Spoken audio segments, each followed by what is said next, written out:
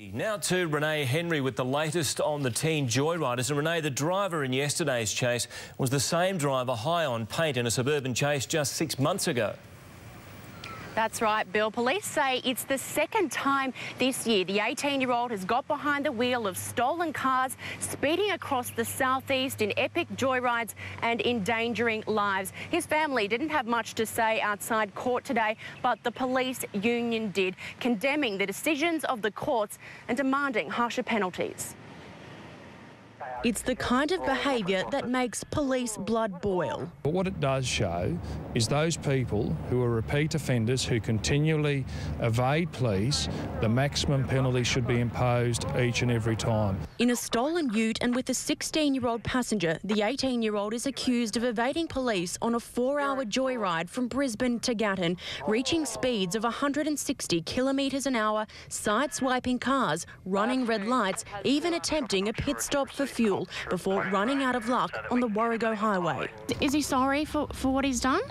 No, I've got nothing to say, none of his. Just get lost. Shockingly, the Riverview man did the same thing in April. With 6 others and high on paint, he sped through more than a dozen suburbs in a stolen BMW. Once caught, Task Force Perpetual pounced, charging him with a string of robbery offences as well.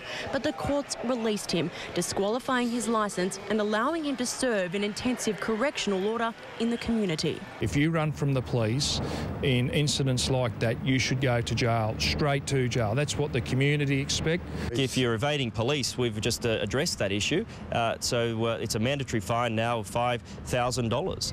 In court today, lawyer Steve Higgins said the jobless father-to-be had learned his lesson, but Magistrate Deborah Vasta disagreed. It's one of the worst cases of dangerous driving I've come across. She said the risk to the public was too great and denied him bail.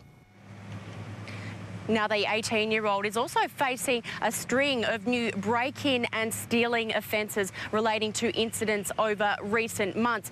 At the same time, Gold Coast police are hunting a gang who held women at with tomahawks, knives and scissors, terrorised women. 2 of the men were caught on camera trying to work out how to open the fuel cap on the stolen car. The young men had been on a bag-snatching spree. Every other time they'd had their faces covered.